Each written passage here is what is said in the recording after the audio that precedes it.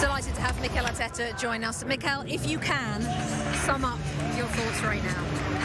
Well, first of all, congratulate Manchester City. They are the champions.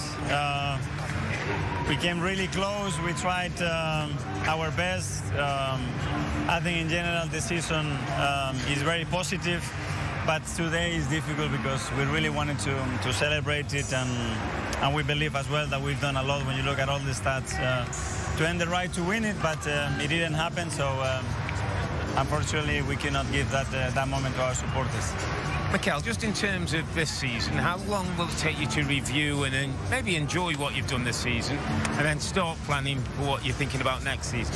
Yeah, that's what we're going to do. So this week I would stay here, review a little bit everything that we've done and start to decompress a little bit, and then, yeah, for sure. My family, my people, they deserve some time. I think I deserve some time off as well, and then recharge the batteries because we need to go again.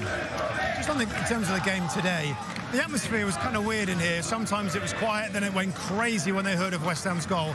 Do you think that did get through to the players? And what did you say at half-time about that? We talked about it this morning. Is that we're going to play two games. Our own game and the game that this crowd are going to be playing, which are two games here and in Manchester.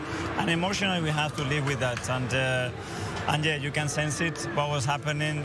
You don't need a phone, you just can sense what is happening. Got it wrong a few times, by the way. I know, me too. It was like 2-2, and it's no, it's not. Yeah. Mickey, the way that I see the players and how you've behaved and the way they have performed, it feels like, even though you didn't lift a trophy, it feels like you have a champion's mentality. Can you speak to the mentality of the players?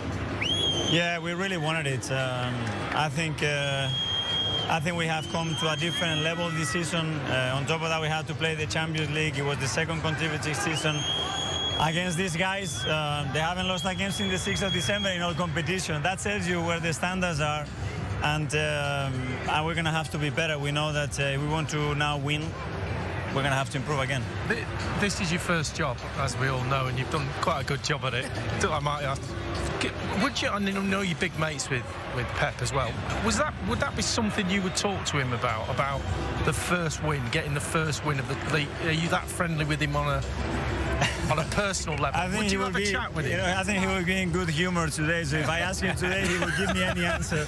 No, but seriously, is it something, because you've not won a league title yourself, so it's something like this morning when you're going to address the players. How do you feel as a person and a coach? I just try to be myself, obviously listen to the people around me. We have some people that have experienced here a lot of success under Arsene as well, and then deliver your messages, how you feel, try to transmit it, and then leave the space for them as well, because it's their moment. Leave their space, that's a good point.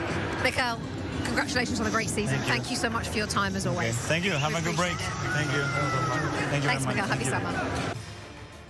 Hi there, I'm Rebecca Lowe, studio host for NBC's coverage of the Premier League. Don't forget to hit subscribe to watch more videos all season long. And for even more Premier League content, from original series to live matches, head over to Peacock. And be sure to tune in for Premier League mornings every weekend on USA Network and on Peacock. We will see you there.